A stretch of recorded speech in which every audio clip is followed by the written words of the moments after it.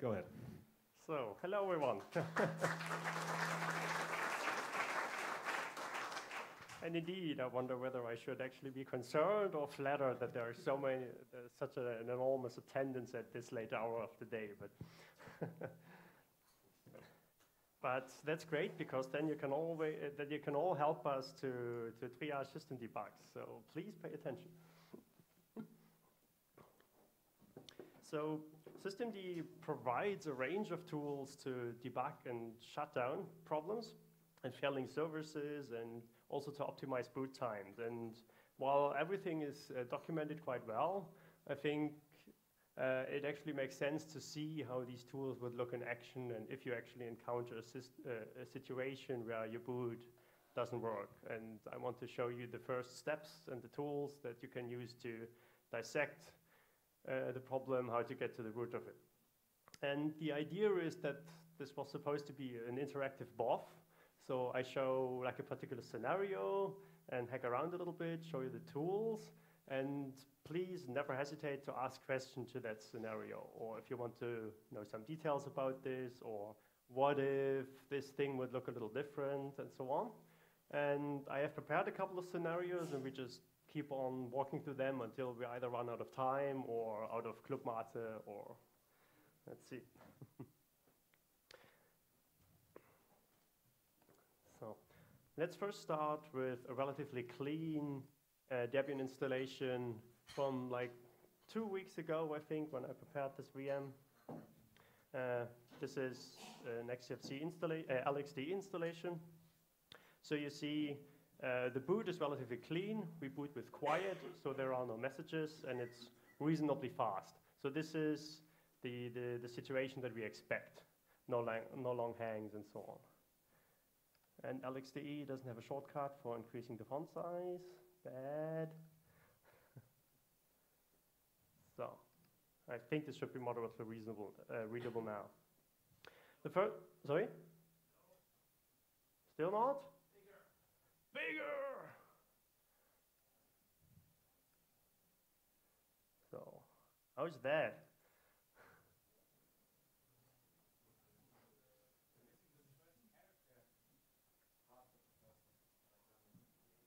What?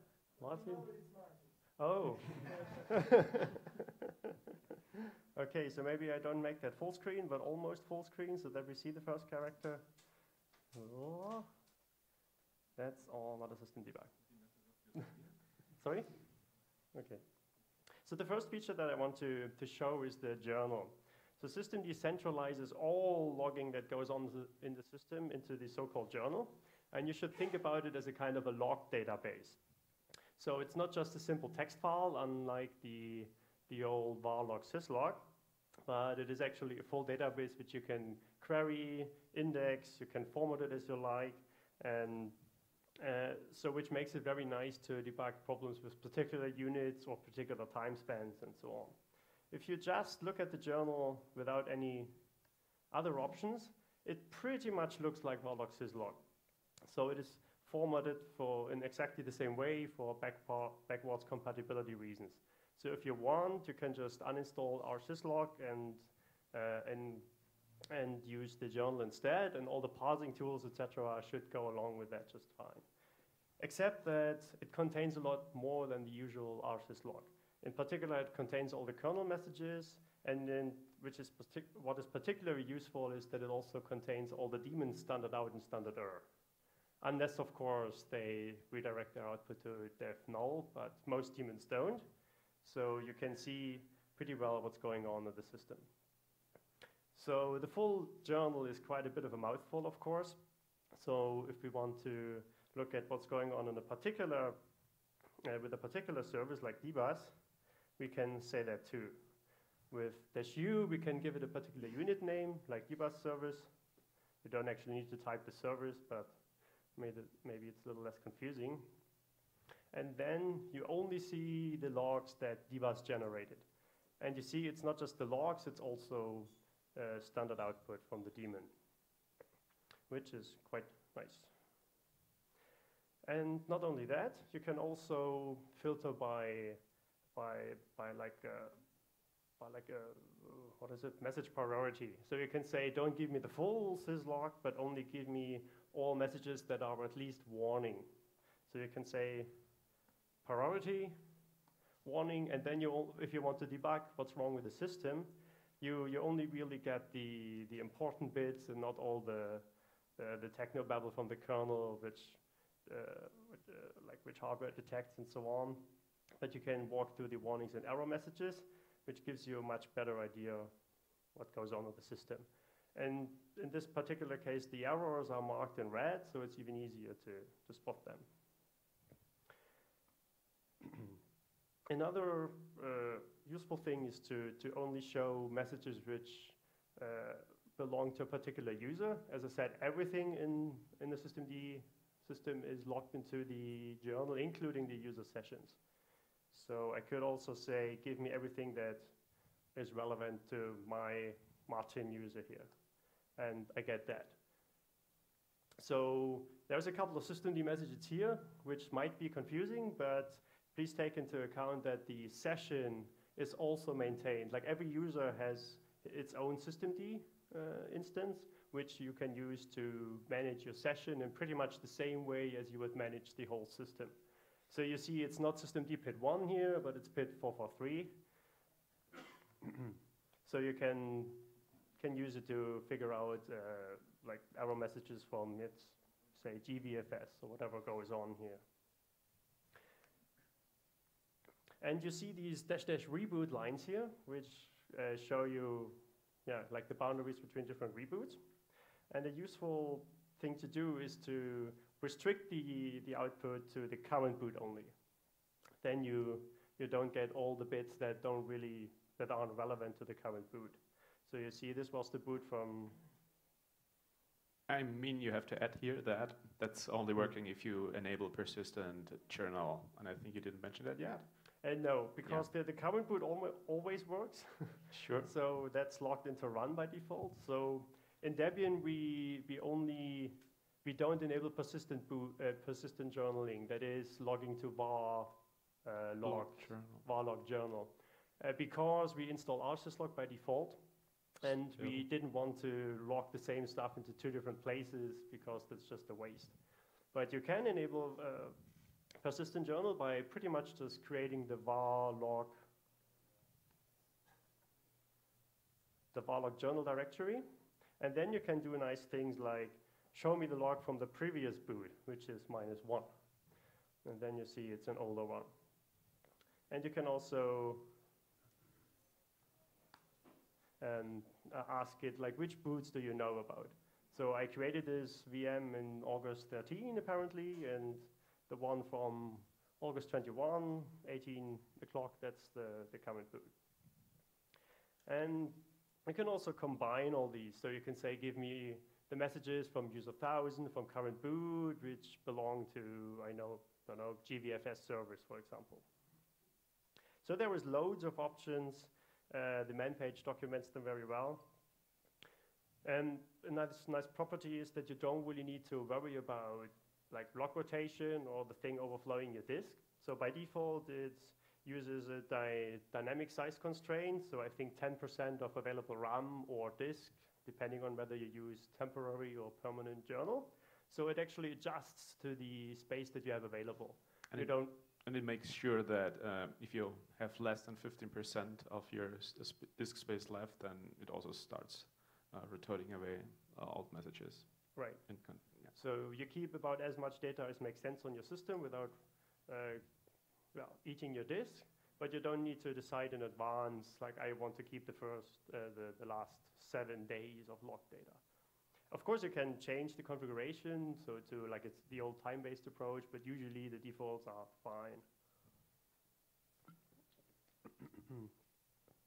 And if you want to see even more stuff in the journal, you can also apply the debug boot option, and then the output gets really, really big. You can see all the individual state transitions, what systemd things should happen now, what it's waiting on, what the job statuses are. But you can also, if you already have booted the machine and you don't want to get the large verbosity for everything, is there 10 minutes left? Really? Wow, okay. I thought we had 45 minutes. 45 minutes. Okay, are there any questions up to this point? All right. So there's also the possibility to dynamically change the log level. So you can, no? Ever tried typing in front of an audience? So you can dynamically change it. And from then on, if you do something like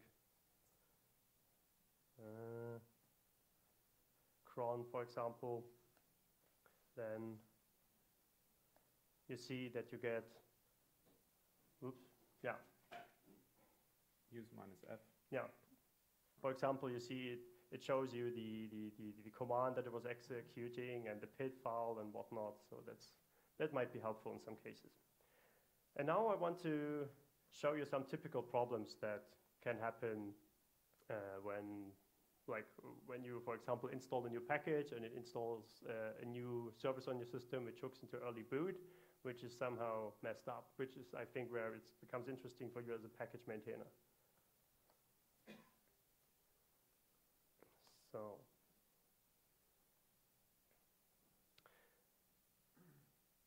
we now try to boot this. We see there's not really that much going on. And that's bad, right? Because like there is no terminal and, okay. And now we finally got some error message.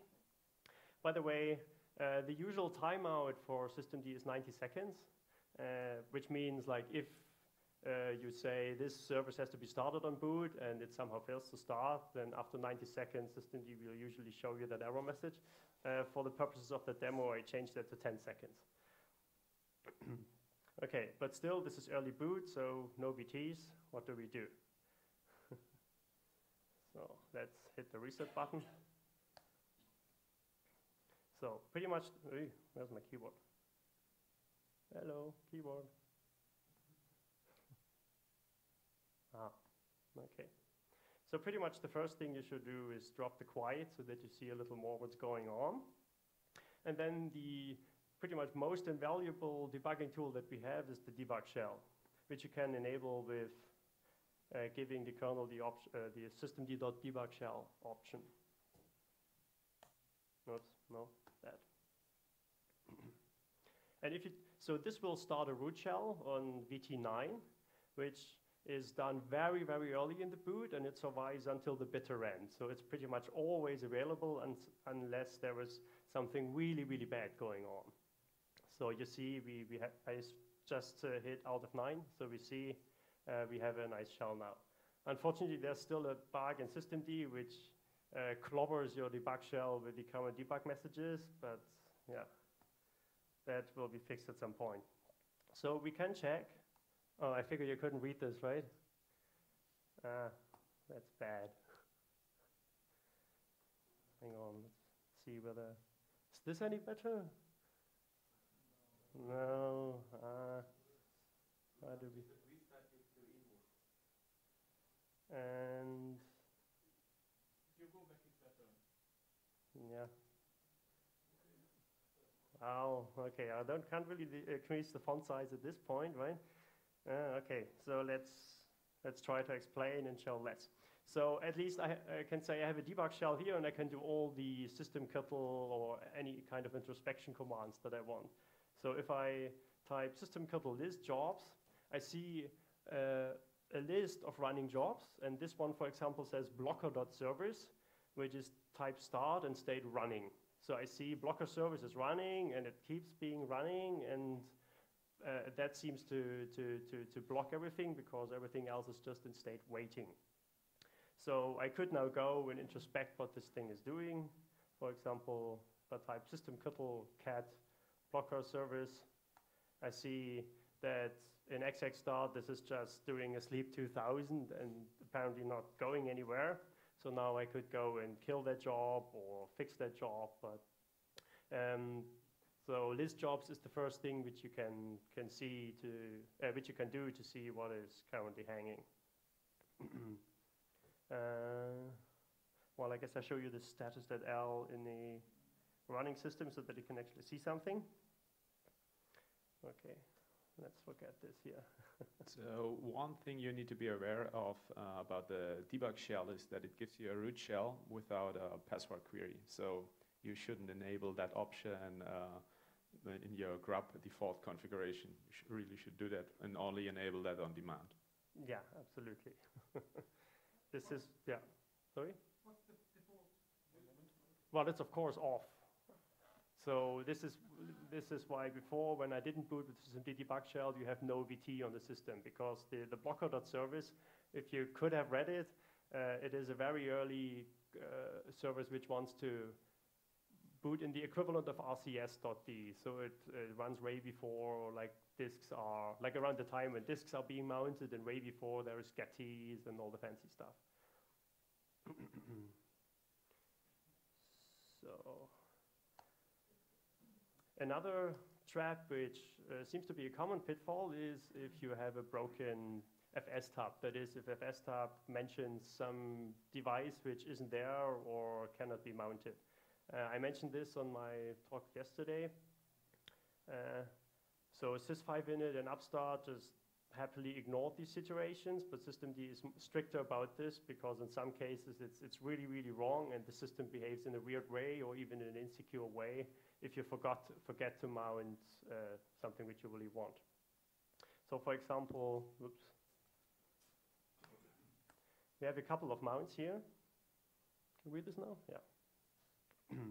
And for example, we could break the UID of var, which is here. Let's make this into an A. Okay. A common problem is that users reformat their swap space, so it changes the UID and that seems to happen quite often.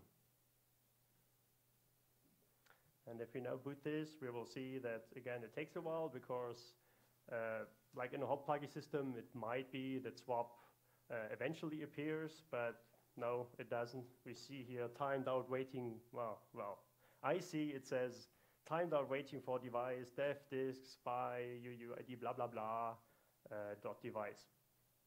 And if that happens, then you will get bad. So I get a root shell here, which essentially says welcome to emergency mode. And in that root shell, again, I can investigate what's wrong. And, well, I guess that's a little point of showing that here, but that gives you a rescue shell before everything is mounted. And you can, again, inspect systemctl list jobs or systemctl -- failed to see the failed unit. Oh, actually not.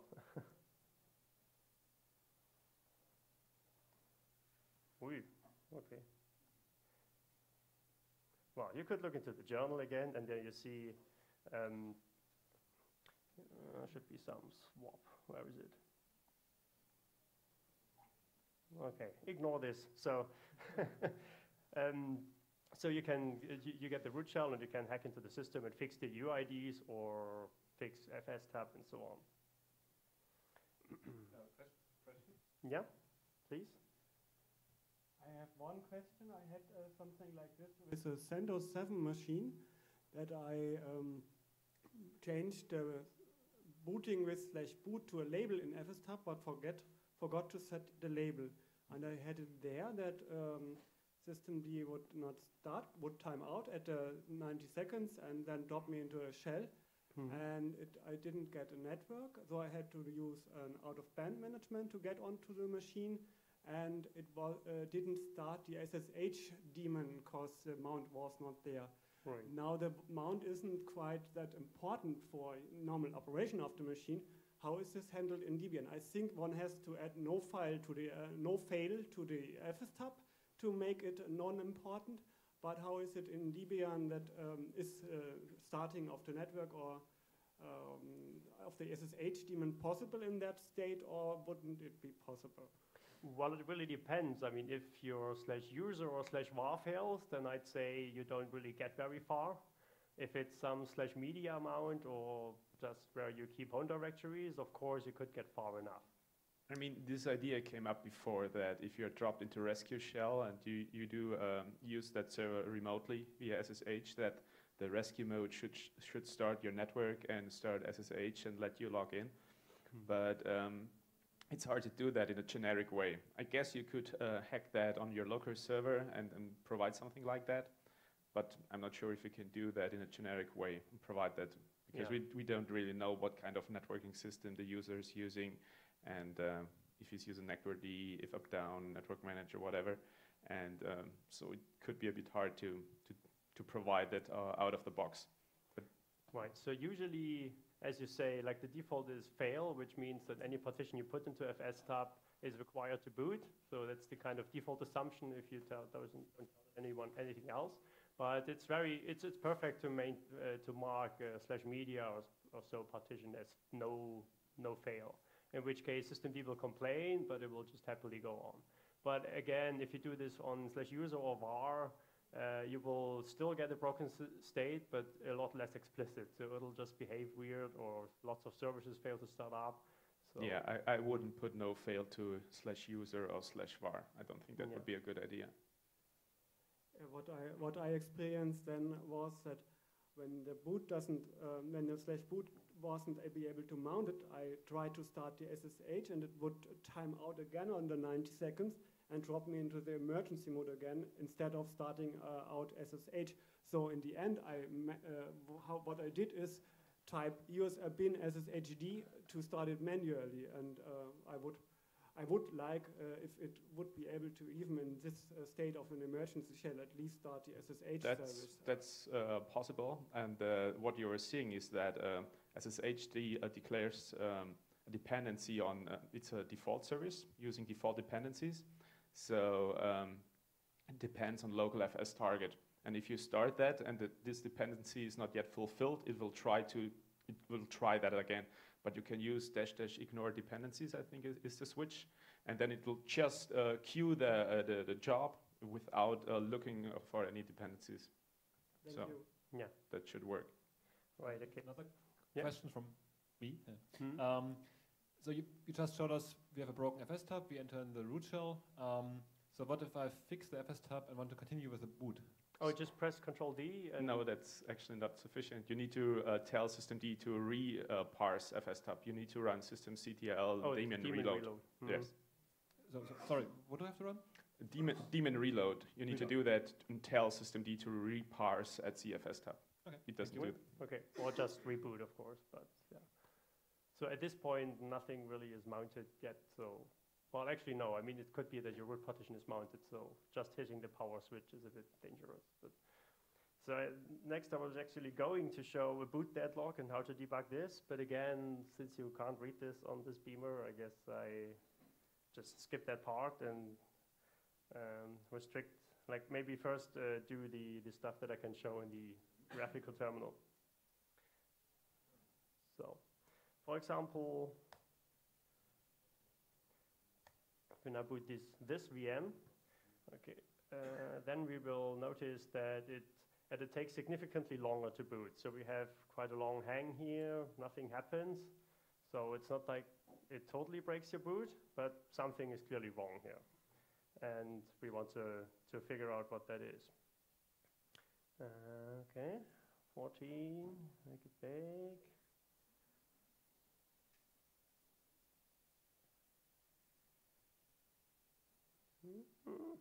Come on, right. So there is the tool system deanalyze, which is very useful in that. If you just call it like this, it will give you a summary of the time that it spends in the kernel and user space. And if you boot this on an EFI system, you will even see the time that it spends in the bootloader. Since this is not EFI, it just really can tell the kernel and not really the time that it spends from powering on the grab. And so that shows us we took 8.1 seconds in user space, which does sound a bit long, and we want to optimize that. So, oops, yeah. And then we could look at basically the path, the dependency path that is the critical chain. That is, if you sum up all the weights on this longest path, then we would get up to this 8.1 seconds, and we can see exactly when happens what. So we see that like system to user sessions, so the system was ready to accept logins at like 0.8 seconds, but then our graphical or graphical login manager LXDM only started at 8 seconds, so something is clearly wrong there. So we could take a look at the list of units, which of those took the longest time, and that's for system de-analyze blame. That gives you a list of units in descending order, and this shows us this expensive service took 7.3 seconds to start up. That's of course bad. And if you are more like a graphically oriented person, there's also a kind of a poor man's boot chart, which is called. You have a question? Sorry? No. Okay. There is a poor man's boot chart, which is called system analyze plot, and that will generate you a nice SVG.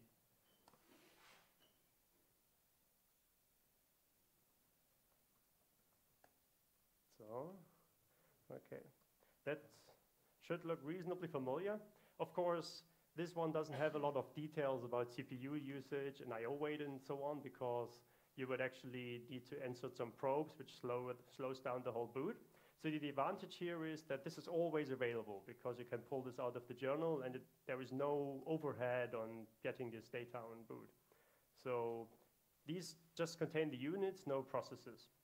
And here we see this expensive service that took like 7.4 seconds to activate, and LXDM service, etc., is obviously blocking on those, because, can you see this? So only when expensive service stops, then multi-user and our login manager, etc., start. And yeah, of course, you now could look into what is this thing actually doing. Expensive servers and so on, and yeah, I just gave it some like lots of number crunching here. It's just an interjection here. Usually on all those commands, tab completion should work if you have tab completion enabled, and that should work for both ZShell and Bash. So yeah, that's right. So it knows all the verbs that these commands have, and the options of those and so on. And running jobs and yeah. So, for example, S shows you. Oh. All right. And if you want to drill down into more detail, there's also like a more classical boot chart available. Oops. I want to see how long it took to shut it off. Whenever I bring the computer down, it takes time sometimes. Ah, that's an interesting question. You have to ask again. Oh yeah, I repeat the question. So how do you see, like, how do you get like a shutdown chart? And I must say I haven't tried this yet, so I couldn't give you an offhand answer, but it's obviously very interesting. So do you happen to know that? Or? Well, if it takes really long, you could just start a debug shell, switch to TD9, and run, for example, systemctl running, for example, to see which jobs are currently running and blocking. Yeah, I did have a shutdown hang, but yeah, as I said, I skipped this because it's not really that useful to show it on this. But as for the actual question, I don't think you can generate plots from the shutdown process, at least not to my knowledge. Right, okay. So, and again, where's my keyboard? Okay.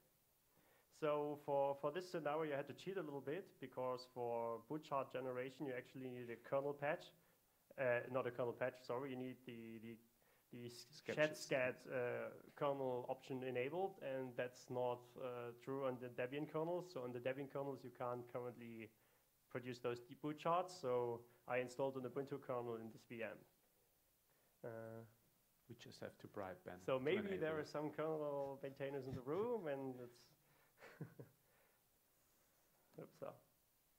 Where is it? Run log. Whoop.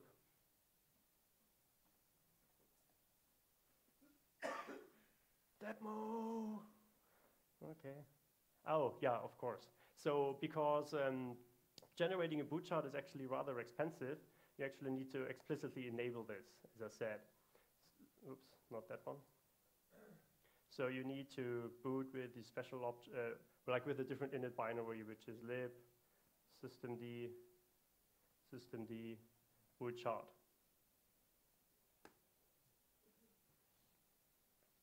So you should be reasonably familiar with this from the original boot chart package.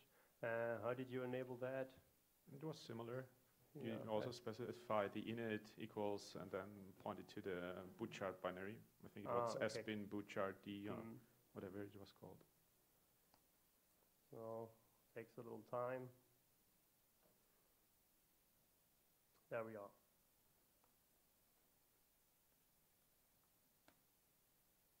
So this should be much more familiar to you. So you see all the fancy graphs of CPU usage and the I/O utilization with read and write.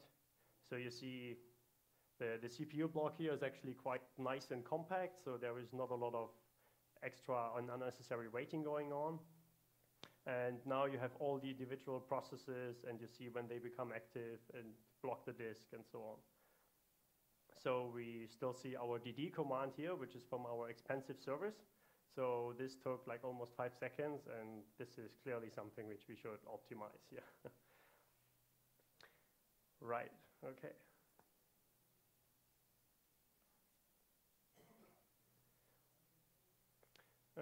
Right, so another interesting debugging tool, if you somehow can't really get to the machine you want to debug, is a serial console.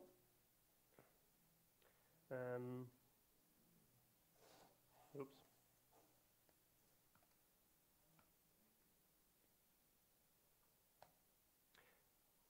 So on the kernel command line option, you can redirect the entire console output to, for example, equals tty as 0. And systemd will parse the console equals options and redirect the console output of the kernel and like get these to all of them. I'm not sure if you showed that you can also increase the debug level on the kernel command line with that systemd.debug log level equals debug. So. And so you see output not in the VM, but we get it outside in the VM on our serial console. And now we can just log in as usual and do stuff. Yeah, that's really useful if you have to investigate shutdown problems where you don't get the journal for all of the shutdown process. Right, or if it's a remote machine and you just have a kind of QEMU-KVM. Question? Can you use this if you're giving a talk where the QEMU view is not readable and you can use the serial output in the other terminal to make it readable? The system and the unit and the full container is a kind of a continuum. But yeah, does it answer your question? All right. Any other questions? Right. Yeah, and you should also be aware that it doesn't provide full isolation, so it's not a replacement for KVM, for example, and spawn. Right. So it's LXC is a bit better in that regard. But yeah. I think Leonard called it Trude on steroids. So you showed the nice little pretty charts, but a lot of times doesn't necessarily is the best way to look at stuff. For me, is there a way to just get that same data in a log file, like every service that when it started and when it exited?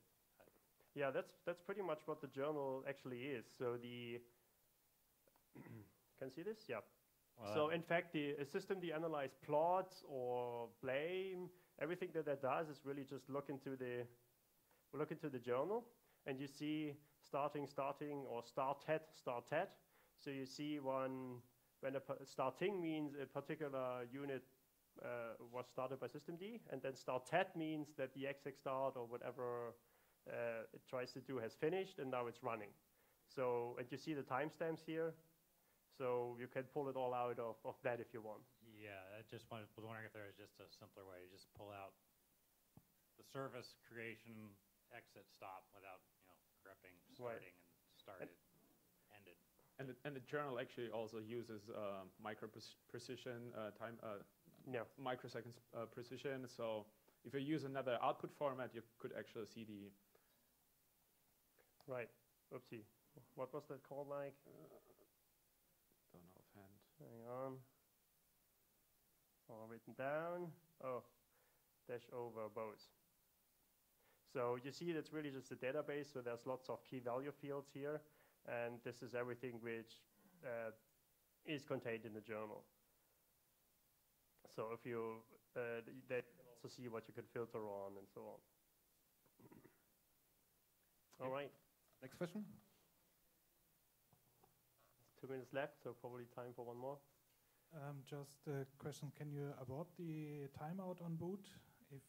If I see there's something wrong, I know it won't get fixed, do I have to watch it count up the seconds until the timeout runs out?